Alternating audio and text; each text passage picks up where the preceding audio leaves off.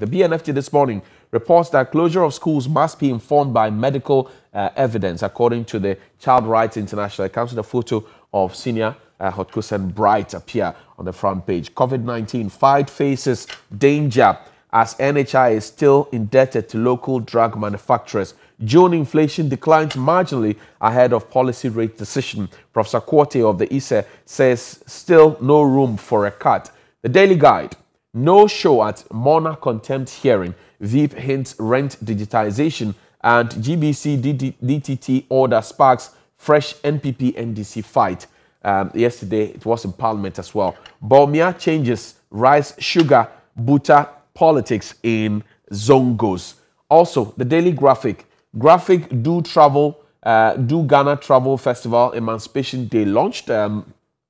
Police delegation in Yendi over divisional commanders expulsion, and government releases 70 million Ghana cedis to schools, money for academic interventions, practical and technical examinations. Also, the Ghanaian Times says that Bernard Mona faces Supreme Court on July 21. Increase in mobile money fraud, swindlers target financial institutions. Bank of Ghana has raised concerns and an alarm to that effect. Arrest, prosecute persons flouting COVID-19 protocols, the Ghana Bar Association. And the 4 teacher unions demand closure of schools. We mentioned NAGRAT, NAT, TEWU, and CCT. Will government hear them? Business Finder, control borrowing and expenditure, even as we fight COVID-19, experts caution government. And Ecobank Group wins top Euro Money Award. Government moves to tackle rent issues in new rent control bill. My guest this morning, let's go on Zoom and check who's, I get 2 people trying to join. So let's see the waiting room.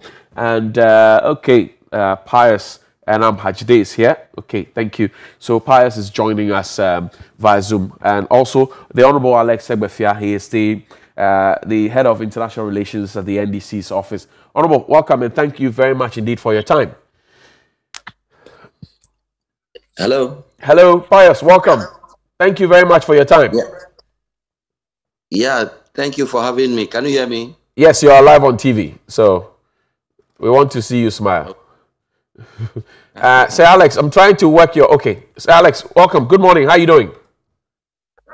I'm good. Good morning to you and good morning to Pius and good morning to our viewers and listeners.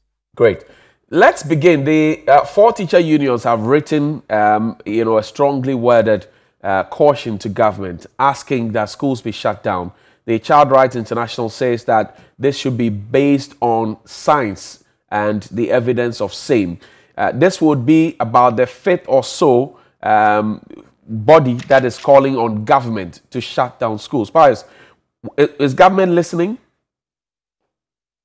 Well, government does listen all the time, and government consults and has consulted very, very broadly on the easing of restrictions, including the opening of schools for our final year students. And I agree with individuals and institutions like the Child Rights International.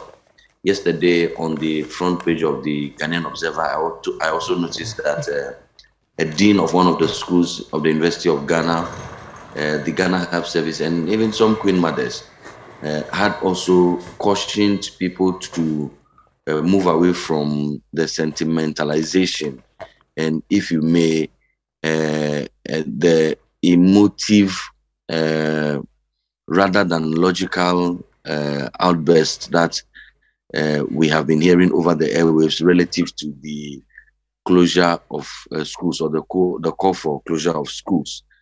The fact of the matter, like I did indicate, is that broad consultations had occurred before, and that there are enough safety safeguards that have been introduced, and that is why out of the almost 1.7 million persons who are in school, and some of them now have been within these environments for almost a month already. Some have done a month, if I'm correct.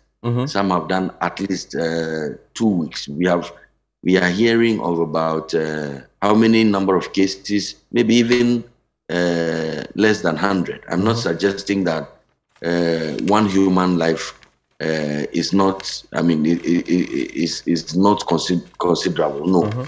But I'm saying that we should be led, like the institution you referred to said, we should be led by the data, and we should move away from pressing of the panic and emotive buttons. And we also have to communicate around these matters in a way to spread calm and not fear. And some of us in the media, regretfully, will have to plead guilty to some reportage that rather seeks to make parents anxious. We understand the concern of parents, but parents must be rest assured that government has taken the steps and will continue to take those steps to safeguard the safety of our children. The 3.6 million face masks that have been distributed, the 1.7 million bottles of hand sanitizer that has been distributed, the 50,000 and over thermometer handguns that have been distributed, the several hundreds and thousands of Veronica buckets, thousands of liters of detergents and soap and so on that have been distributed are supposed to help the students and teachers and even members of the non-teaching staff be able to protect themselves.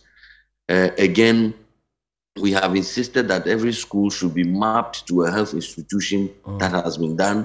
We have insisted that there should be a designated isolation and quarantine or holding area in any school. That has been done. Now we are ramping up on supervision to ensure that all these things are done at the lower level, the implementation level. And so there cannot be the argument. And in fact, I have yesterday I was looking at literature from UNESCO. UNESCO has done some study on the situation that was in Sierra Leone and elsewhere after Ebola relative to the closure of schools, and has come to the conclusion that it may not be in the interest of the students themselves, after all, for a prolonged closure of schools. The outcomes in other jurisdictions does not support that call. And there has been a study conducted by a recognized international body such as UNESCO. Okay. And they sorry. So what's the plan? The argument is that if we shut down the schools now, there will be an educational disaster. But what's the plan going forward? Because if I read the statement of the TEWU, NAGRAT, CCT, and NAT as well, they say in the closing paragraph that for how long can we stand and look while our children are consigned to imminent death? We cannot stand any unwarranted catastrophe. Our children are our future and we must protect them. Nigeria has postponed final examinations and Israel shut the schools again when they were reopened and the pandemic started eating its students up. So Ghana can also do it and do it expeditiously. We should remember a stitch in time saves 9. What's the plan beyond the exam? Because beyond the exam, they will go home. We do not know when the virus is going away. I want to know what's the thinking of government at this time? Well, I think that we can deal with the matter under consideration when a decision is made relative to the other issues that you raised about the general education and the general easing of restrictions. And I do have the briefing, and I'm advised I will be too happy to share with you. But having listened to the last paragraph that you read, right, these are exactly the emotive and panic buttons that we are warning against. And that's what, if you listen to the Child Rights International carefully, these are exactly the emotive outbursts that we are guarding against. These are blanket statements that do not speak to any data, and they seek to sentimentalize the discussion and to draw on the people's emotions rather than a logical and scientific analysis of the data. And I just said to you that there is literature that can be reviewed. But I shudder to ask, Okay. Are we suggesting that? Hughes, that honestly speaking, the social distancing that we are observing in the schools, if we shut down the schools and we brought the kids back to the various communities where parents can send them on errands, like I've seen several students in the markets, I've seen several students on the streets, even without face masks, even without the necessary social distancing. Are we saying, in all honesty, that when we close down the schools and it is supposed to be in the interest of the kids? That's the argument that we are being told. Are we saying that honestly, what we are seeing in our communities, the social distancing that is pertaining in the schools, the discipline in the schools that can reflect in the observance of the protocols, such as the wearing of masks and all of those, are we saying that when the kids rather come back home, it is then that we can be guaranteed as a people, as a nation, that our kids will observe these protocols? I am not too sure if that is argumentation. Look, there may be one, but I'm sure somebody will also fire back and say that there are day students, especially the junior high school students, who go and come back from home on a daily basis, share buses and other public facilities with people. That could also be a danger to these children, don't you think? Well, but the concept of the day students is not to share, to even take buses to schools. So the whole architecture may be problematic if that is the argument you're making. When I used to go to junior high school, I used to walk to school. The junior high schools are within the communities largely. And so you will find very few institutions, if any, that junior high school students will have to commute to school via vehicle on a daily basis. They are largely in our various communities. The challenge is with our SHS, and that's why if you look even at the numbers of JHS, they are far more than the SHS because they are in our communities. There are several. Right. So that is not. But the point I'm making, which I suggest to you that it is also worth considering, is that we should look at the discipline in the schools and the fact that the students are able to observe the protocols even better. Now, number two, growing up, I mean, some of us used to live in the same building and the same room with our parents, with our siblings. But our parents go out on a daily basis. Daddies go to work, mummies go to the market. And we know the situation elsewhere. So we are saying that, okay, we are talking in the interest of the kids. But these kids, we are saying they should come back home, stay in the same rooms with their parents, stay in the same house with their parents, who will go out on a daily basis and who also carry the potential risk of contracting viruses. I think that nobody is suggesting that, look, we have to agree that the risk of getting infected is here with us everywhere. It could be in the school, it could be at home, it could be at work, it could be in the market, it could be anywhere. Okay? So there's no science that is suggesting to us that the risk of getting infected is higher in the schools. And I am suggesting to you that the risk is even lower in the schools. Looking at the preparations and who confirmed that? Who confirmed that to you? The Ghana Health Service confirmed that to you? No. I mean, we are doing logical deductions. No, I want us to speak to science and data. The president advised that we speak to science and data. Who confirmed that to you, that the infections are lower in the schools compared to the infections out there of children? I'm just curious. I haven't said the infections are lower. I've said that the risk is everywhere. Okay. But the risk, in my view, is lower. But I'm asking, is it a scientific view? Because your Minister for Education, our minister, says we should allow the scientists to make these calls. What you're saying, per your logic, per what you want us to believe, is your own thinking. I'm asking, is it backed by science and data? Yes, it's backed by science and data. It's backed by common sense that in an environment where people observe the protocols more, the risk of infection is lower, correct? Say again? Correct. So I'm saying that it is backed by science, it is backed by common sense. Okay. That in an environment where people observe the protocols more, the risk of infection is lower.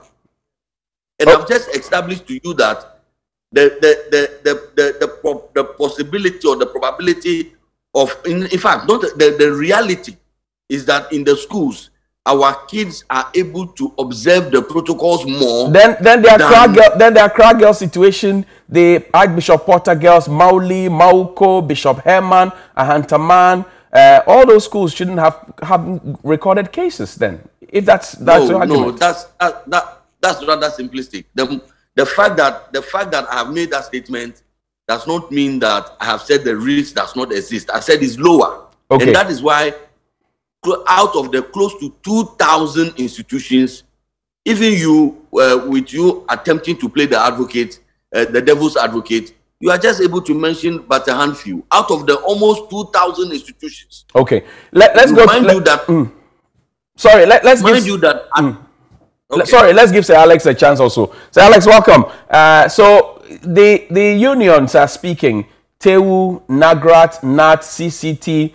I'm told also in the statement that was written by the four that the Catholic bishops of Accra have spoken, and then the PTA Council have also spoken. This would amount to about 6 or 7 of the groups that are speaking. And I asked Pius. Pius says government will continue to listen. What's your view? Is government listening enough?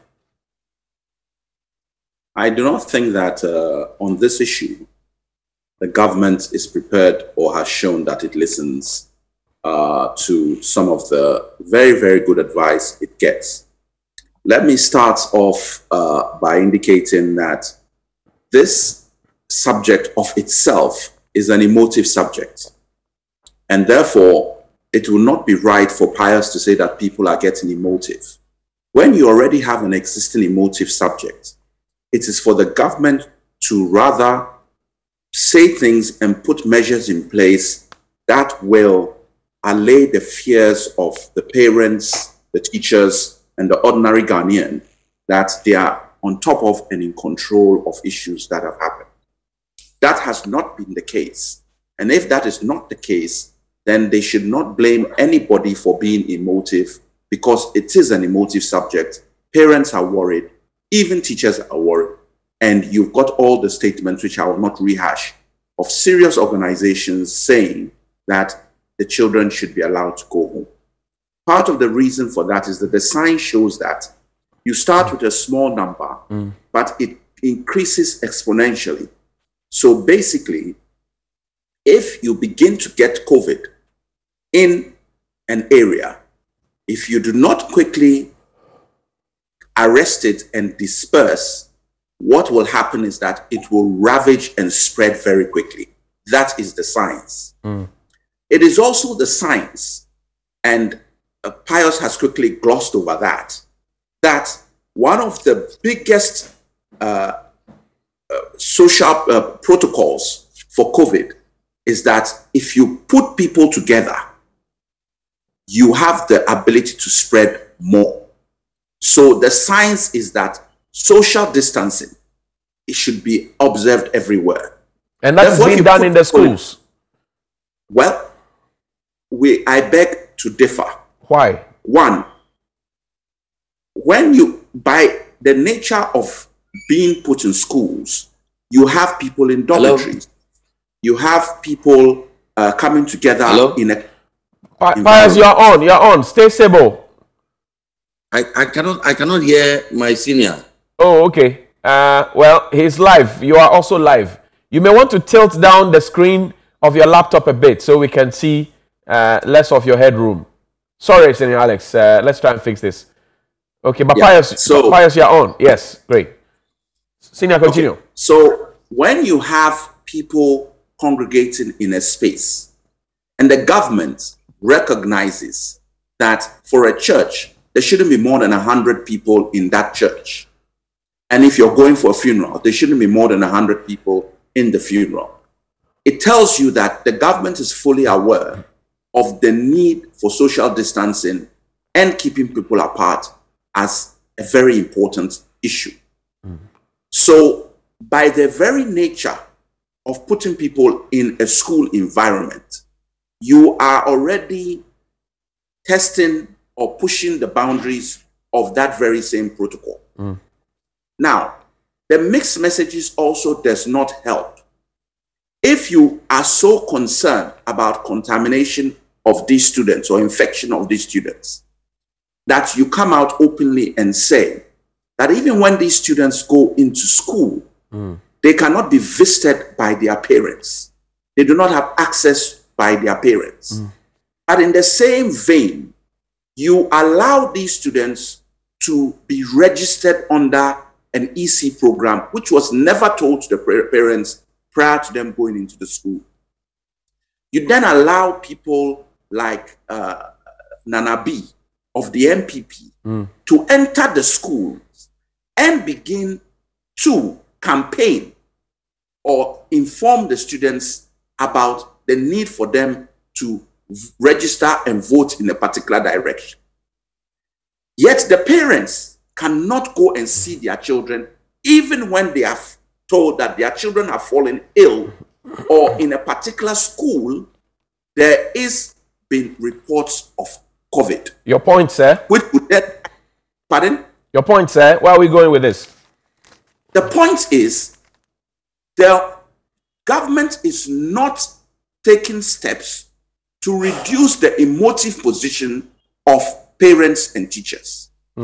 And the government's stance on actually pushing the issue of children in schools with the progressive nature of the disease once it sets in is putting our students at risk. The students should have stayed home. That was the position of the COVID team when we said, look, when you have a situation where COVID is rising, it's not that we have hit a curve, it is stagnation, it is rising. So at the very least, hold fire till we get it under control.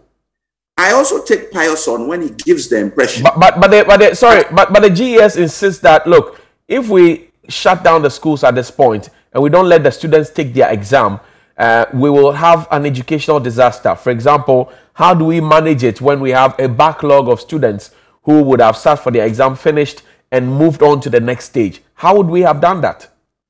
Do you have alternatives? So I asked the question, is this the first time that students have actually missed a year out in school in Ghana? Is it the first time? No. I think this will be the third if it is done, not even the second. So it is not unknown to us as a country. But for the first time, this is the time that we are dealing with the health of our students. That's right. Our own children. And therefore, it's insensitive, based on the rising figure of COVID, to actually allow the students to remain. The Pius has also glossed over a lot of the issues that have been raised by these organizations. People have been to the schools. Some of them don't have proper isolation centers. Some of them don't have the necessary PPE equipment that have been said. Because you will notice Pius is being very clever. He says, we've made this face masks available. I'm not interested in available. Have they gotten to the schools?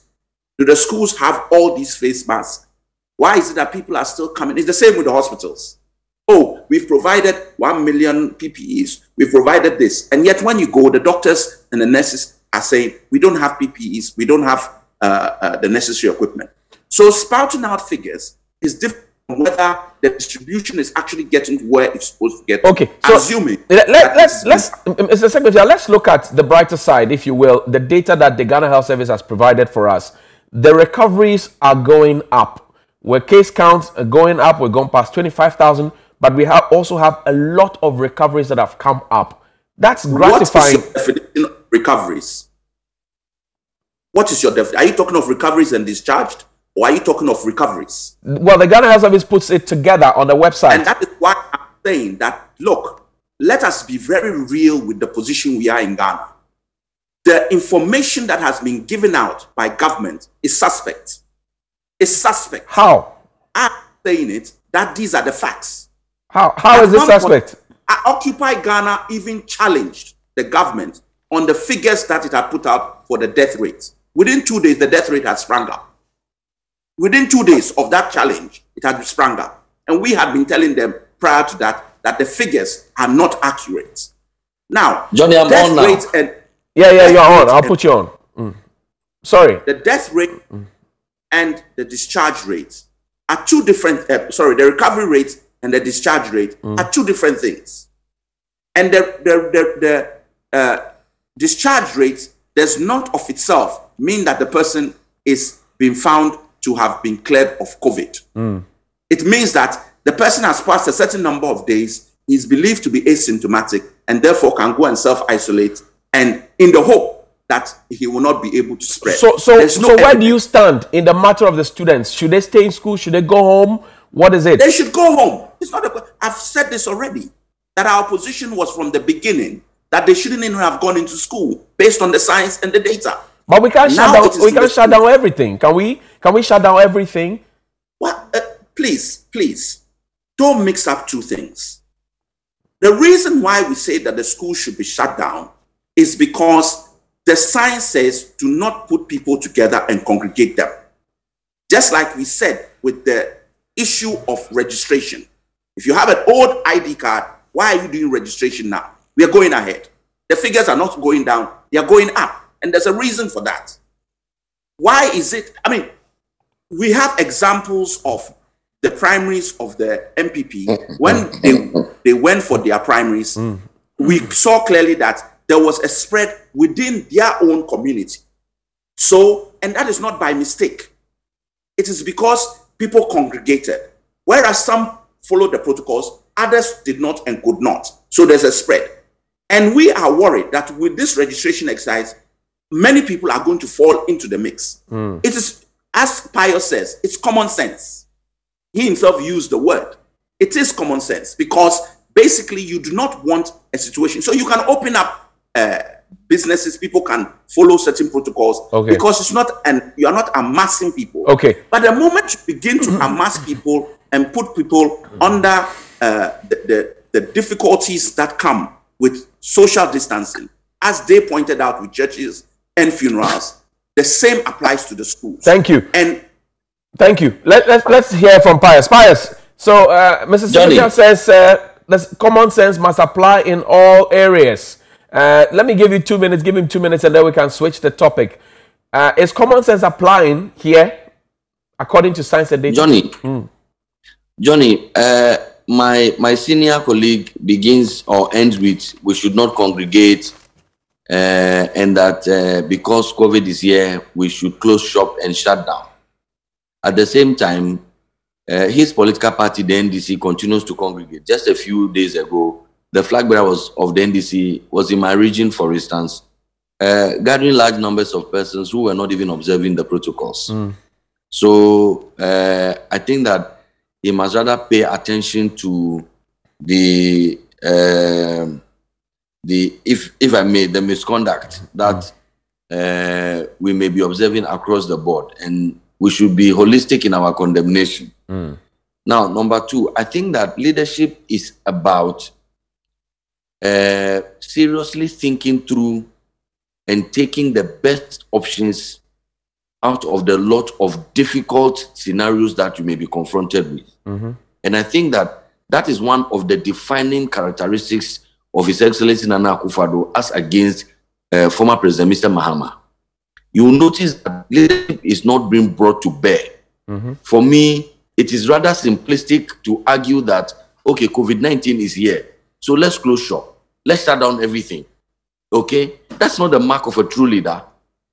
A true leader is one who would think through the issues and put in place policies and programs that will mitigate even in the worst of situations. And that is why, for instance, when we are talking about congregations, you will say that let only 1/3 of the school population, which is the first year, second year, third year.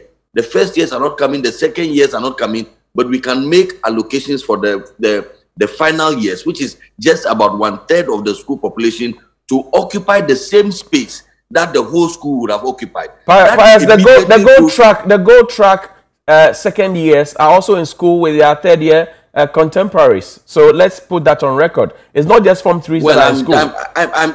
I'm speaking holistically. I'm talking about. But I'm also submitting to you that what we were told is that the Form 3s and some part of the Form 2 students will be in school. That's a fact. That's no, but that's I'm saying to you that on the average, that is just about a third of the school population. But if your argument of a third is Form 1, Form 2, Form 3, adding a certain track of Form 2s doesn't make it 1/3. You have forgotten, Johnny. This is a small point which I think you shouldn't even have belabored. Because you have forgotten. No, not belabored. We're setting the record straight. You have forgotten about the universities. You have forgotten about the technical universities. They don't have gold track. So if I make a general statement like that, we can allow me to flow. No. I think that we should be fair to the facts. The fact is that in the secondary schools, Form 1, Form 2, Form 3, if we're talking 1/3, it's just Form 3. But if we add the gold track to it, it doesn't make it 1/3. That's it. You did maths at UCC as well, so you understand this. But I'm not talking just about the SS3, but never mind. My general sense is that 1/3 of the population of Ghanaian students are in school right now, occupying and utilizing the same facilities that the whole school would have utilized. Okay. And so the issue of congregation is dealt with. Right. Because the classroom sizes have been reduced drastically. The dormitories, they have been reduced drastically. So we are dealing with that. And I'm saying that, look, the one good thing that my senior said is that this is an emotive subject.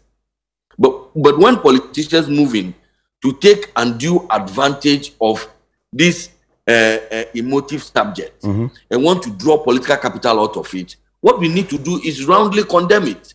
And I'm saying that if you're looking at almost 2,000 institutions that have been in school on the average of for even over a month, a total of about 1.7 million people, and you have 1 or 2 infections, what you need to do is to isolate those, contact trace, and treat those. But to argue that the students should be brought in, I've asked, for instance, has the NDC and the minority paid attention to the work, the wonderful work that was done by UNESCO when Ebola struck in nearby Sierra Leone and schools were closed down, and what the UNESCO's recommendation is relative to the timeline? If that's the argument, then we should have not closed down the finance ministry, for example, BOST, Cocoa Board, GMPC. We should have just isolated them, because even they are adults with better sound judgment who could deal with the situations better.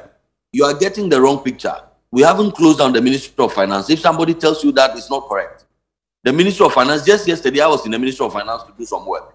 There are people in the Ministry of Finance who are working. Okay. My understanding is that they wanted to fumigate, and human beings cannot be in the building when they do the fumigations. And so when you ask people to go home for some time or go away for some time so that you conduct fumigations, and you tell people who are I'm talking about a press release. I'm talking about a press release. I'm talking about a press release from these institutions. Cocoa Board, for example. BOST, for example. Cocoa Board has not shut down. I have friends in Cocoa Board who go to work every day. BOST, GMPC. Well, now you keep shifting. No, Johnny. No, I'm giving you a litany. I'm giving you a litany of state institutions. I am contradicting you. I'm saying that Cocoa Board has not shut down. Cocoa Board, the press statement of Cocoa Board said that workers should stay away in their various headquarters for specific days for fumigation. That's not closing down. Okay, let's go to Senior Alex. But let me ask you a final one. The argument, I'm sure you've seen it all over, that we're keeping the students in school. Would they be allowed to go home after school when the exams are done? Is that question to me? Yes, it's to you. Johnny? It's to you. Yes, it's to you, Pius. Yes, of course. Of course. They are in school for a specific purpose. And so you cannot keep them in school beyond that purpose. So I think that begs the question. Yes, the students, we cannot keep them in schools after they have done with what they are doing in the school. Okay, thank you. Mr. Segbefia, welcome back. You take a final on this one. I said 2, but I gave Pius a bit more because the interaction was on. But what would be your closing thought? Just make sure you give me enough time as well. You're not in power. You can bet. I hear you. Senior, you can bet that you won't get interruption. At least you're honest. Senior, you can bet that you won't get interruption. Bias, allow. Yes, Mr. Segbefia, let's go on. I think that the final question you asked is a very interesting question, because some people have been going around giving the impression that the schools are better placed to look after the students, as Pius was saying, and they are safer the risk is less, then they might as well keep them there till COVID is gone. I mean, you make a very valid point. But at some point, they have to go home. So, and they seem to think that the government is going to take the place of parents. And therefore, I think that Pius's point about them being safer when they are in schools rather than when they are with their parents who have been caring for them all these years, it's actually, in my opinion, unfortunate. You shouldn't make those statements because a lot of parents will be hurt by that type of position. It's also, for me, interesting because at no point... That's not fair. You interrupted me, Pius, allow him. Yeah, but Basina, that's not fair. Me. Okay. Pius. Well, Mr. Segbefia, you have the floor. I've muted Pius, so you have the floor. I'm very grateful. Yeah.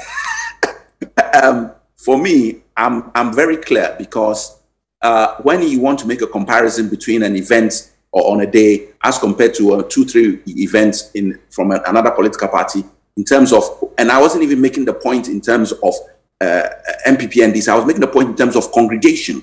If you put people together long enough, you will end up with a spread. And I use their party as an example. And we don't want to fall into that position.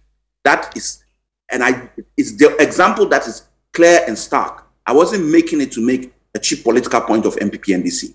They know what has happened. And you're right. So if you have to start closing down government institutions, whether for fumigation or because people have got COVID, just like cabinet is closed down and they only do Zoom conferences now, and I'm happy that they've gone down that road, but they do not meet. So it is true and clear that whether for 1 day, 3 days, a week, government institutions have been closed down, and according to Pius, for fumigation.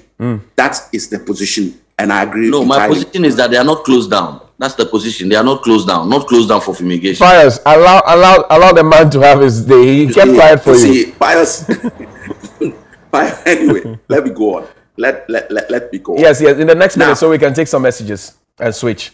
The issue is very simple. People are concerned about their wards. The government says it would have done certain things in the schools.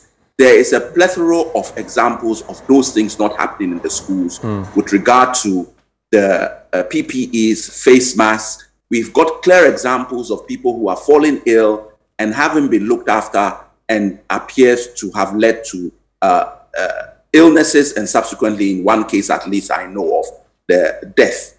So that is one death not true. too many. Well, the death, we have not been told if the death was due to COVID or not. Not this recent one. It was the one before. The one. Well, the Ghana Education Service has written a statement to suggest that that is not correct. So we would want the boy who had a stomachache and didn't die in the school. Right. Or he didn't die. Well, but not due to COVID. I'm not talking of the recent one. No, there was one before. Okay. Yes, there was one before. Johnny, did you say okay? Say again, but he's making a claim. I'm listening to his claim. What do you want me to do? You make claims. I listen to you. so we will make progress. Okay. For me, let's take messages, Mr. Segbefia, and come back to you shortly, please. Thank you, Etinam. Welcome. Thank you, Mr. Hughes. As a few of your messages on WhatsApp this morning. Hi, Johnny. I do not think the schools should be closed down. However, government should also stop sending people to carry on its parochial activities. John Avogbedo in Takrady. Good morning, Mr. Johnny, and your panel. Ask Honorable Pius what scientific data are they using to let the kids stay in school. Let's stop cheap politics and put things in right perspective. Good morning, TV3. Please, I think government has made a mistake initially by not testing the students and staff before entering the schools from day one. But it is still not too late to test all students and staff on campuses to know their status. This will help in a way. From Victor Rapture and Hope. Good morning. Let us tread cautiously in dealing with our students with regards COVID-19. The lives of the students matter, and so we must listen to experts and teacher unions in Ghana. Let's stay safe by observing all the safety protocols, and together we will triumph over this pandemic. Nana Kofi Nachimota saying that. Good morning, Johnny. Please, there's no social distancing in their dorms, in their bathrooms, when they go and fetch water. So Pius should know. By the way, who told Pius JHS students don't take vehicles to school? Some of them do. I think we must be realistic MKA sent that from Ikropon. Kelvin in Asawasi says, we have heard the president is in a self-isolation. And I know the president is not an IT who fix the president's computers and other gadgets for the Zoom. If there's a second person in there to do that, then I don't know if I can call this group isolation. Scientists told us how isolation should be but not what I'm seeing on the president's Facebook page, conducting Zoom and meetings. Dr. Baba Zamo, Master Planner, Junior Kintampo. Let us not rush to bring our children back home from school. Let us support and pray for them to complete successfully. Hi, Johnny. What are these signs and data that the government always talk about while our COVID-19 cases go up every day?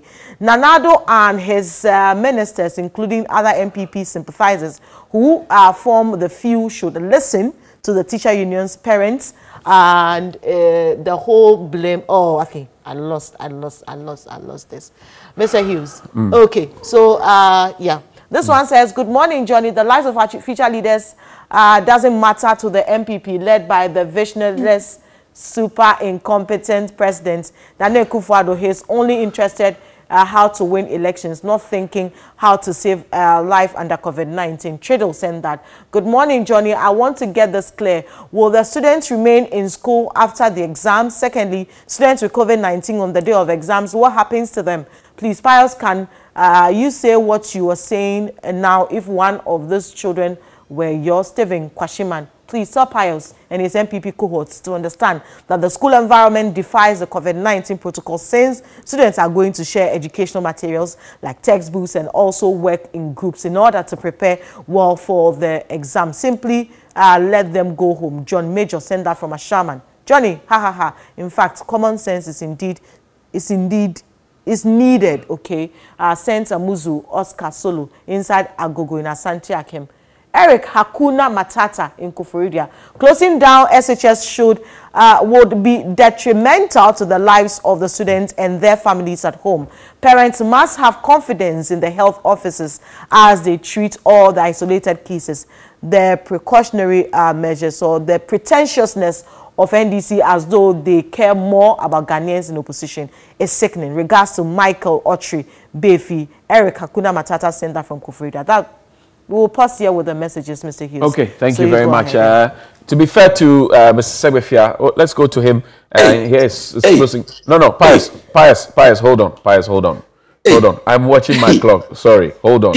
I'm watching my clock. Mr. Segbefia, let me give you a minute to wrap up on what you were saying prior to the reading of the messages, and then we will switch topics quickly. I'm monitoring my time. You're starting on the 51st mark. Well, all I would say is that let's look at the science of what is going on. You're dealing with an illness that people don't know very much about.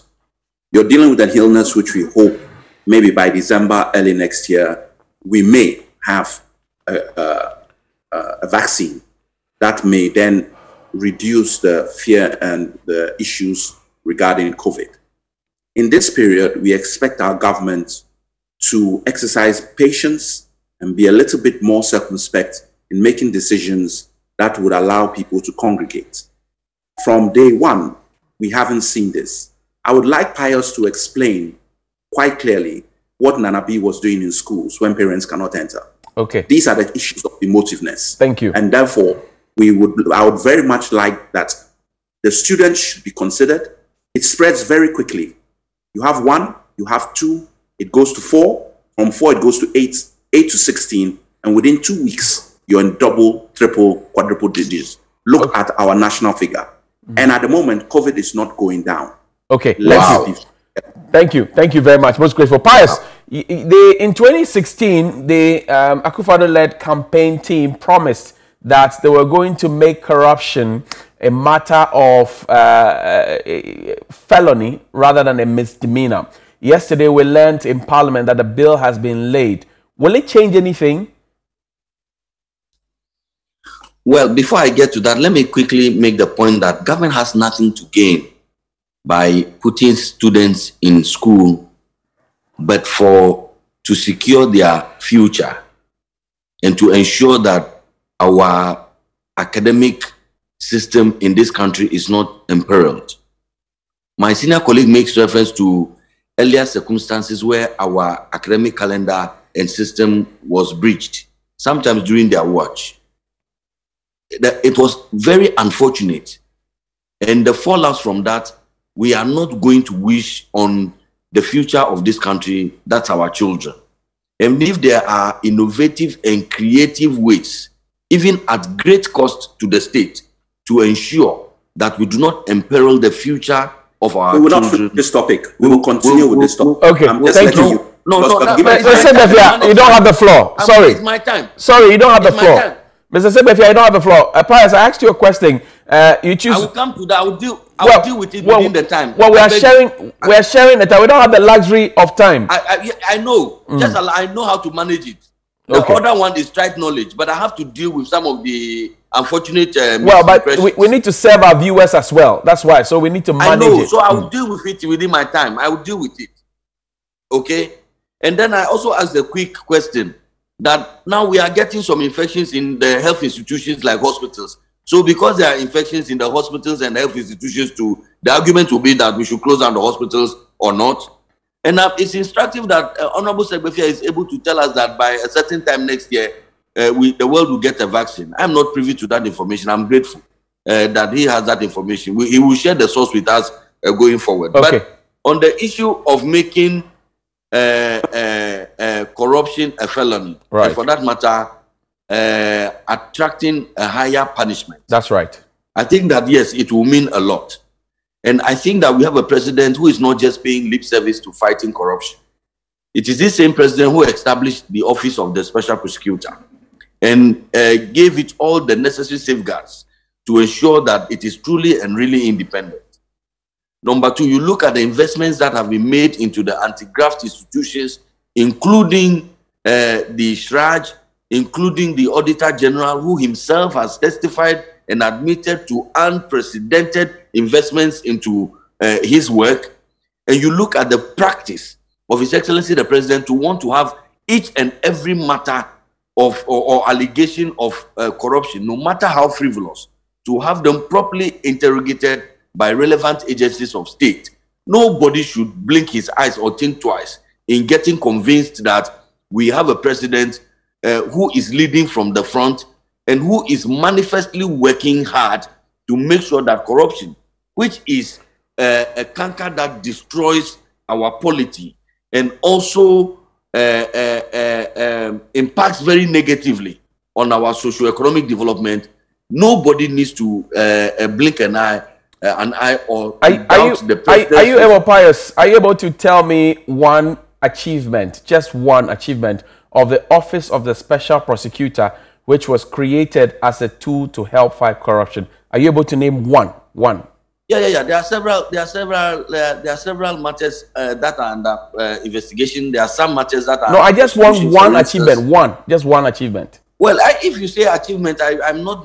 I'm sure. Achievement is that. Achievement is that it's been 3 years, 2 years. The special prosecutor has been set up. You say it's been appropriately funded. The man in charge is a good lawyer. We all know he has received allegations. Which one of them has he seen to a logical end in the interest of fighting corruption? Just one. Well, Johnny, I think that the Office of the Special Prosecutor will be in a better position to give an account of their stewardship. I do not want to pass value judgment. You have no information. You have no information of a body created under your government as Deputy Information Minister. You are asking me to share with you what you call achievements. Investigations are going on. For me, those are a remarkable feat. Prosecutions are going on. So if you talk about achievements, subjectively, I do not know what you're making reference to. Okay. But I'm saying to you that it is not for the president to do the work of the Office of the Special Prosecutor. His job is to create that office. So the conduct of the Office of the Special Prosecutor is a matter that you can interrogate the office holder for, but not the person who sets up the office. You cannot blame. The sense I get from the question may be that, okay, the Office of the Special Prosecutor may not have done much. You cannot blame the person who employed you, Johnny, to host that's not what I'm saying. Maybe that's the inference you're getting. And those my final question to you. If you, for example, are happy to communicate planting for food and jobs, 1 district, 1 factory, 1 million, 1 constituency, 1 district, 1 ambulance. You should also be enthusiastic to tell me the achievements of the Office of the Special Prosecutor. Not to ask us to wait for Mr. Martin Alamisi Benz Kaiser Amidu to tell us what he has done. Don't you think? No, I think that you are comparing apples to bananas. Again, I said to you that we have the legal and institutional frameworks that safeguard the independence of the Office of the Special Prosecutor. The interest that I have in the other things that, and the involvement that I have as Deputy Minister in the other areas that you mentioned, I do not have that similar influence in the operations of the Office of the Special Prosecutor. So, in conclusion, I am making the point that His Excellency's intent and his commitment to fight corruption is clearly manifest. And it is not just by word of mouth. It is by tangible action, including parliamentary legislation, to confront the canker and monster that is called corruption. He has had every matter, no matter how frivolous, he has had them investigated by relevant institutions of state, could be parliamentary, could be the police CID, could be all other institutions of state that are working to ensure the president has been called a clearing agent. No, it is serious ignorance on the part of anybody. The president does not have the powers to clear somebody. It's those persons who have been, if you want to use the word cleared, those persons who have been cleared by institutions of state with the proper mandate, because the allegations against them in the first place were frivolous and unmeritorious. Thank you. And so if you bring up botched up allegations and unsubstantiated and frivolous allegations, the institutions of state will have no option but to tell the people of Ghana the truth, which is that those persons are not guilty. Thank you. Mr. Sekbafia, step in for me now. The government promised in 2016 during the campaign to make corruption a felony greater than a misdemeanor, to give stiffer punishment. I am asking what it would change, and maybe you would also want to tell me if you know any achievement of the Office of the Special Prosecutor and whether or not this government has paid actual, service to the fight against corruption. Maybe I'll give you 2 minutes and then we'll wrap up on that, sir. 2 minutes again. Thank you very much. First, let me actually confirm and clarify a point Pius made. I have not said anywhere that there will be a vaccine ready by December or a vaccine ready early next year. I said there may be a vaccine ready in December or early next year.